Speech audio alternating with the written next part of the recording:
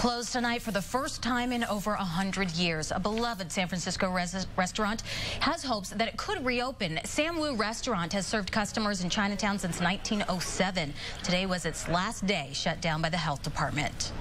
I've been eating here for 60 years. At least 50 years. My entire life, 32 years. For public health concerns and issues, and also equally important, the worker safety issues that exist in the old structure. It's basically an alleyway. This building has no walls, and it's basically supported by the building on to the right and the building to the left.